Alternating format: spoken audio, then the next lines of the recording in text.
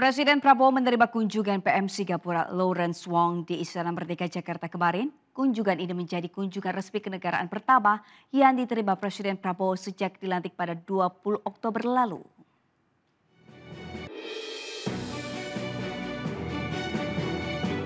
Kedatangan Perdana Menteri Singapura Lawrence Wong di Istana Merdeka diiringi dengan upacara penyambutan kenegaraan dan disambut langsung oleh Presiden Prabowo. Sejak dilantik sebagai Presiden ke-8 RI pada 20 Oktober lalu, kunjungan dari Singapura ini menjadi kunjungan tamu negara asing pertama yang diterima Prabowo Subianto. Dalam pertemuan ini, kedua pemimpin negara membahas kerjasama bilateral mulai dari pertahanan, hukum, perdagangan, investasi, ketahanan pangan dan energi, hingga sumber daya manusia. Kedua kepala negara juga membahas isu-isu regional di Asia Tenggara, termasuk konflik di Myanmar dan perdamaian di Timur Tengah. Singapura adalah salah satu tetangga terdekat dan mitra yang sangat penting bagi Indonesia. Kita memiliki kerjasama yang baik secara bilateral dan juga dalam kerangka ASEAN. Kita memiliki pandangan yang sejalan dalam banyak isu. But this visit is special because it is my first official visit to Indonesia as Prime Minister, and I'm honored to be President Prabowo's first official guest as well. Sebelum menjadi presiden, Prabowo telah bertemu dengan PM Lawrence Wong sebanyak 2 kali dengan jabatannya saat itu masih sebagai Menteri Pertahanan RI. PM Lawrence juga telah bertemu Prabowo saat hari pelantikan sebagai presiden di Istana Merdeka dalam pertemuan bilateral. Bagi Prabowo, Singapura merupakan salah satu negara tetangga terdekat dan mitra yang sangat penting bagi Indonesia. Dari Jakarta, Muhammad Zulhilmi Rizky iNews melaporkan.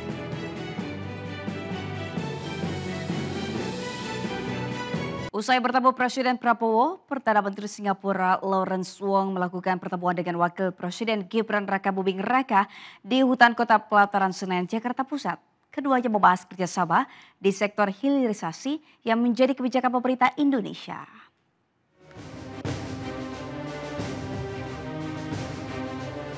Kedatangan Perdana Menteri Singapura Lawrence Wong di hutan kota pelataran Senayan, Jakarta Pusat ini disambut langsung oleh Wakil Presiden Gibran Rakabuming Raka yang didampingi oleh Wakil Menteri Luar Negeri Armanata Nasir pada Rabu siang.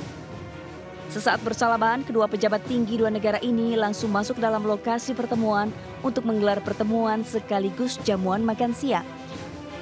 Usai pertemuan yang berlangsung sekitar 1 jam, Wapres Gibran Rakabuming Raka tampak meninggalkan lokasi pertemuan untuk menghadiri rapat paripurna dengan Presiden dan para menteri.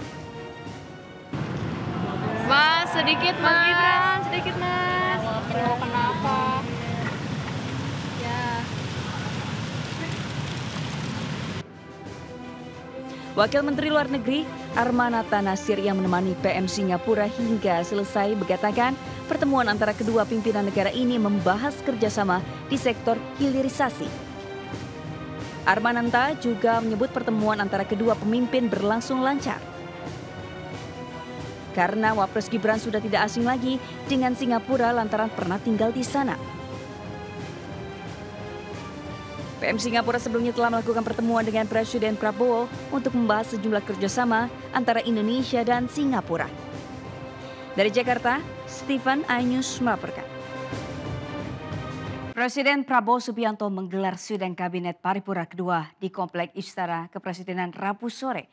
Kepala negara beralasan ia merasa penting mengumpulkan menteri, kepala negara hingga kepala badan lantaran dalam waktu dekat Presiden akan meninggalkan Indonesia untuk kunjungan kerja ke luar negeri.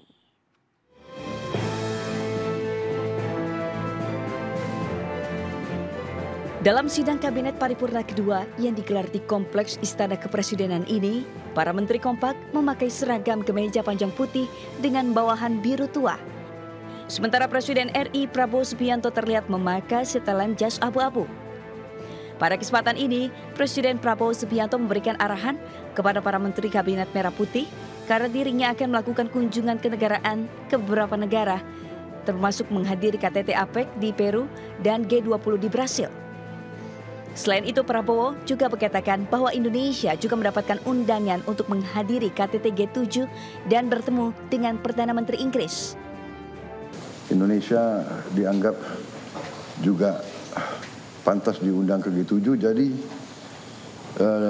hal-hal ini tidak bisa saya hindari karena semua punya nilai strategis, juga berhubungan juga dengan keadaan ekonomi kita. Dalam pengarahannya, Prabowo juga menyebutkan jika ada permasalahan yang mau dibicarakan, untuk tidak ragu dan bisa langsung menghubungi dirinya melalui telepon langsung atau teknologi seperti video conference. Dari Jakarta, Ismalia Dias, iNews melaporkan.